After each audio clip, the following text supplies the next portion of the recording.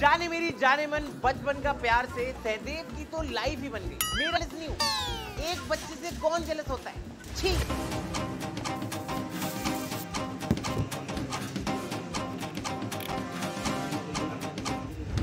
Hello ladies and gentleman, मेरा नाम है इंदर सानी और मैं हूँ आपका होस्ट आपके फेवरेट शो फेक और नॉट, जहाँ पे मैं आपसे पूछता हूँ केवल 3 सवाल और आपको इतना सा बताना होता है कि इनमें कौन सा है फेक और कौन सा है नॉट फेक। तीनों सवाल के सही जवाब आपको जिता सकते हैं बहुत सारे अमेजिंग प्राइजेस। और अगर बाई चांस आपका कोई जवाब गलत हो भी जाए, आपने घबराना है, आपने हमारा मैजिक इरेजर यूज करके उस कोड ठीक कर लेना। तो मैं कह रहा हूँ मेरी बकवास बंद करते हैं और शुरू करते हैं भागते हुए हम आज का ये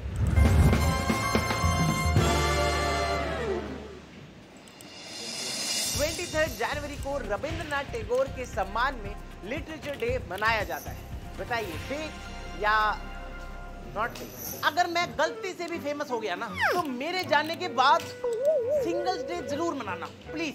और तो मेरे सम्मान में क्या ही मना पाओगे, प्राइजेस डे भी मना सकते हो, इतने सारे प्राइजेस जो आपको जिताता हूँ। और उसी के लिए चलते हैं आपके जवाब, और जवाब है फेक। जी हाँ, 2021 में इंडियन गवर्नमेंट ने 23 जनवरी को सुभाष चंद्र बोस के सम्मान में उनके जन्मदिन को पराक्रम दिवस घोषित किया था। सुभाष चंद्र बोस की तो मैंने बहुत सारी कहानियां पढ़ी। एक रूमर पहले ये भी चलता था कि वो अभी तक जीवित है। आए दिन लोकल न्यूज़पेपर में किसी भी इंसान को पकड़ के उनको सुभाष चंद्र बोस बताने लगते थे। अब इनको कौन समझाए कि सड़क पर बस पकड़ने के लिए आवाज उठाना और देश के लिए क्रांति करने में काफी फर्क होता है। वो बोल गए थे तुम मुझे खून दो मैं तुम्हें आजादी दूंगा, और ये लौंडे पूछ रहे हैं ये बस पनवेल जाएगी या नहीं। आप लोगों को पनवेल जाने की कोई जरूरत नहीं है। आप मेरा अगला सवाल सुनिए।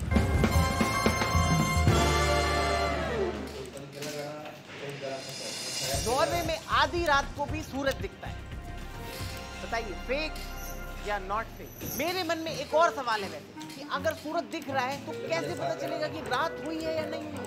कंफ्यूजिंग है ना। अब इस सवाल के जवाब को तो पता नहीं, लेकिन आपके सवाल का जवाब मैं जरूर दे सकता हूँ। तो नॉर्वे की टिकट पकड़ के चलते हैं आपके जवाब की तरफ, और जवाब है नॉट फेक।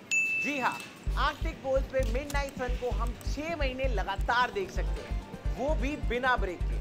आप जितना साउथ जाते जाओगे सूरज दिखना उतना ही कम हो जाएगा। नॉर्दर्न नॉर्वे में तो अप्रैल एंड से लेकर अगस्त तक सन रहता है।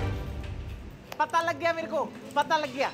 घड़ी देखकर पता चलता है कि रात है या दिन। सिंपल है यार, मैं भी ना।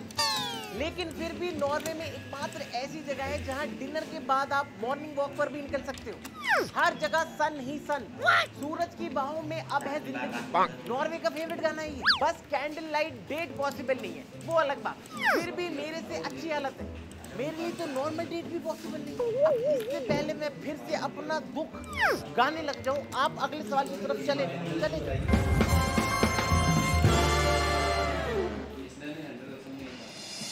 विद्या बालन ने 6 फिल्मों में विद्या नाम का कैरेक्टर प्ले किया है। बताइए फेक या नॉट फेक? विद्या बालन की कहानी जितनी बार भी देख लो कम ही लगती है।